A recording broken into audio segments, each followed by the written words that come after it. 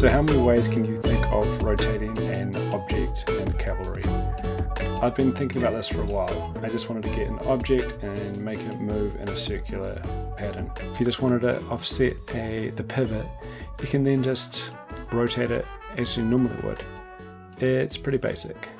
Something very similar, we're just using a null object though, and we're just going to offset our shape and rotate it around. In this instance, we've just got a pathfinder, and we just input a circle as the path and change the percentage, and away we go. Things take a little bit of a step up when we employ some math layers. That's what this tutorial is going to be all about. It's about how to use cosine and sine oscillators to create circular motion. So we can step through something like that and then end up with something like this. So I'll try and break it down as best as I can, and please just bear with me. So first up, I'm just going to run through a basic kind of setup on this one. So I'm just going to use this with some maths nodes, and I'm just going to create our first one here, and I'm going to change this to sine, and might just right click on this and add frame as well. And I'm just going to rename this sine so I know what I'm doing. And I'm just going to duplicate this. And I'm going to add that into Y now as well. So I've got 2 and they're feeding into X and Y. If you hit play now, you can just see this very subtle motion.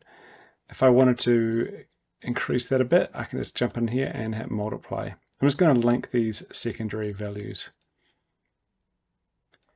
And if I do that, it's going to go crazy. So I'm just going to drop this down to say 10%. And it's just a circle moving on an angle, not too exciting. But if I change this to cosine, now we have our perfect circle. I'm just going to rename this so I know what's up. So that's pretty simple. Pretty straightforward. And so we've just got a couple of maths layers, one set to cosine, one set to sine, and it works. Pretty easy. We can just change this multiplying value here to change the radius, and we can change the speed of it by jumping in here. Okay, so now I'm going to do this with the oscillator, but I don't need a double math node to multiply the values. I can just put the oscillator value straight into here.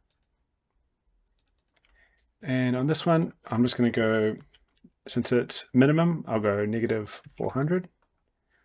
And then I'm just going to drag this into here. And I'm going to add an expression. Since it's the maximum, I can either go times -1, or I can just go minus bracket value. It's the same thing. So now if I hit play, we can just see our circle moving from left and right. I'm just going to jump in here and change this to sine so I know what's going on. And then I can just duplicate it. Change that to cosine. Whoop. Change that to cosine. And I'm going to link this into the Y. And again, if I hit play, it's just going to go on an angle. So I'd better change that to cosine. And it's moving around. So the thing I've set up here is that these are not linked. So I'm just going to change this. So I'm just going to rename the initial one in position X as driver. So I know that if I change these values here, it'll also be mirrored down here. So I can just pop that into there. And I'll just delete this and get rid of the expression. And I'm just going to pop this into here. But things get a little trickier when we want to put this into a duplicator and use the 3D matrix to spin it on the position Z. So let's just jump in and see how we can do this. I'm just going to quickly show you how I did the numbering before we jump into the actual 3D matrix aspect of it. So first up, you just create your text shape and make it a child of your ellipse shape. And we're just going to jump into generator and go value. I'll just take this out of here because I don't need to duplicate it. And then on my number, I'm just going to right click and I'm going to put in context index. So then we just drop down precision and drop down padding. And then when I click on my ellipse shape and add it to a duplicator, you can see all those numbers have added up quite nicely. I'm going to change the distribution type down to a point. I'll beef up the values to 15 or so. And now I'm just going to add a 3D matrix. So things are going to get a little tricky here. So you might need to pause things and just make sure we're all on the same page. Please forgive me. What we're going to do here is first up just link our position sign, so position X sign driver to the position X, and then we'll get the position Z and put that into position Z here. And nothing's happening because we're going to click this use levels button down the bottom. And then if we hit play, we can see our 14 just flying around. So I'm just going to jump in here straight away and change some things here. I'm just going to add an expression and just going to go divided by 5. So yeah, so what I've done here is just add a little expression divided by 5, and this just kind of minimizes the depth, just to make it visually slightly nicer. A lot of these values in here, these are just values that you can just dial in and dabble with and see how you go. So at the start of this tutorial, a little warning came up about magic numbers.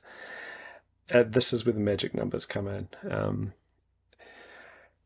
I can't even explain to you why this works, but it just does.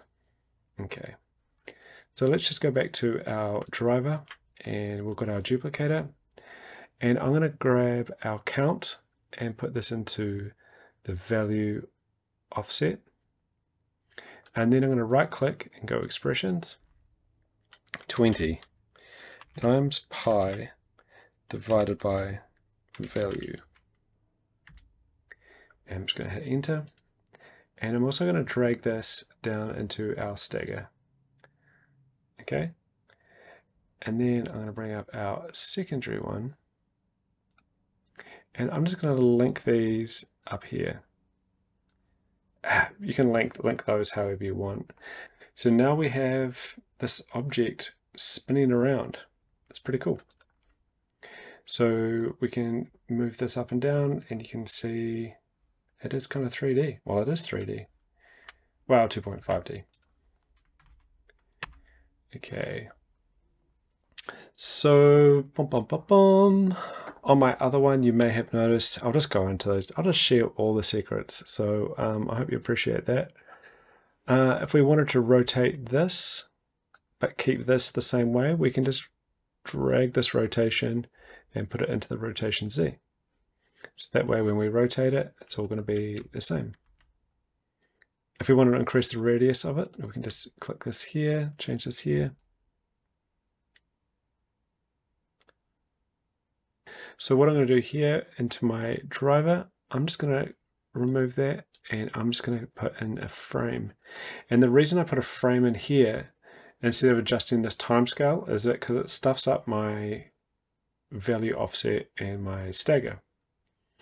Okay, so that's, and I'm just going to disconnect this, and then I'm just going to put this in here. So here's our frame, and I can just change this down to 20, and we've got a rotation that is a lot slower.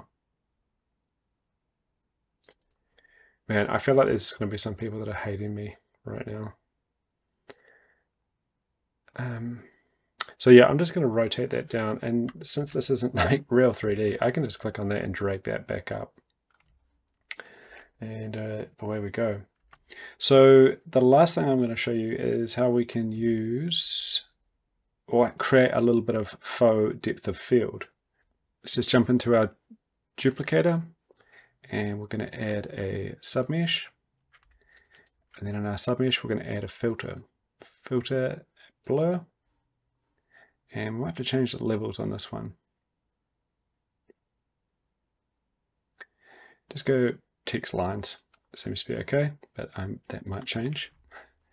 And I'm just going to right click on this, go value, and value, probably put it back to 10. And in our fall off, we can just right click and add range fall off. And by default, it doesn't really give us what we want. We're just going to have to change this to, in this instance, I'm just going to do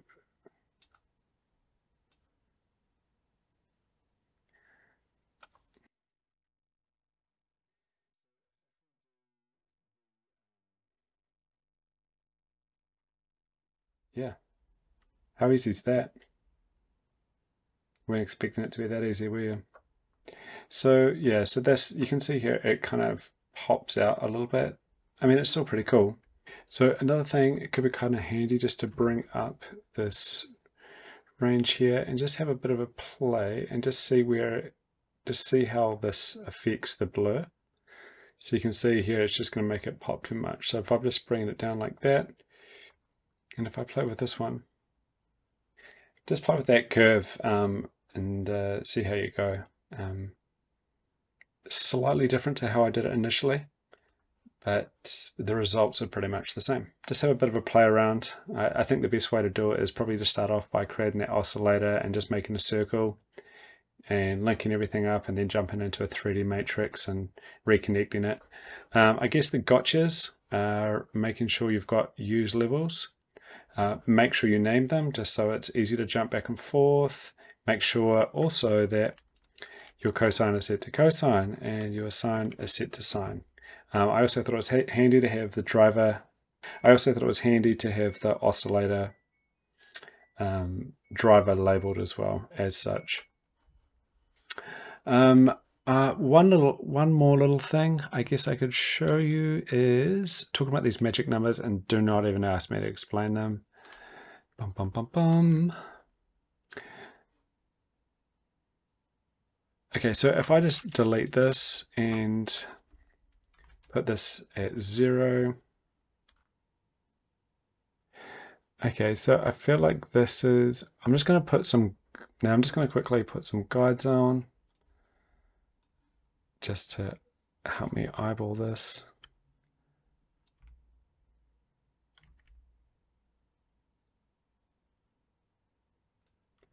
And I'm just going to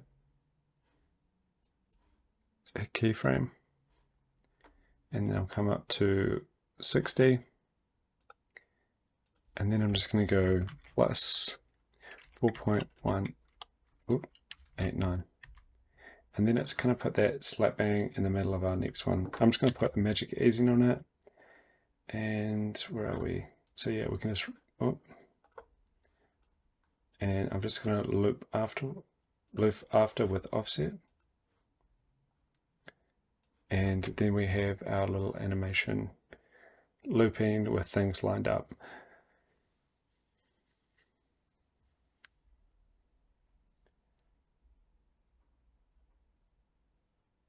Cool. Yeah. If you've got any issues, just keep it to yourself, figure it out, and don't ask me any questions in this thing. No, but seriously, thanks. I just want to say thank you for every like, every share, every comment, every thumbs up. It does make a difference. So please just feel free to share this and share this channel and share it all. Let's just see how we go. Cool. Thanks a lot.